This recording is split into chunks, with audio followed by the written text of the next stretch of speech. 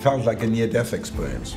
No thought, no future, no past, no time, no space. Renowned neuroscientist Dr. Christof Koch, globally known for his work on models of consciousness and its relationship with reality, took the most powerful psychedelic known to humankind, 5-MeO-DMT, and what followed completely transformed his perspective.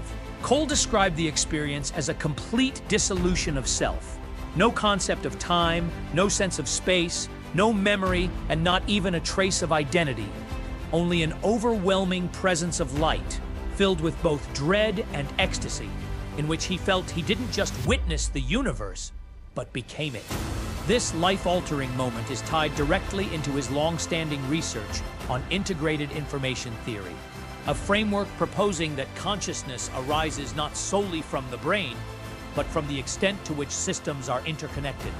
According to Cole, when two systems, such as an individual and the universe, achieve a high level of integration, they cease to exist as separate entities and instead merge into a unified field of shared awareness.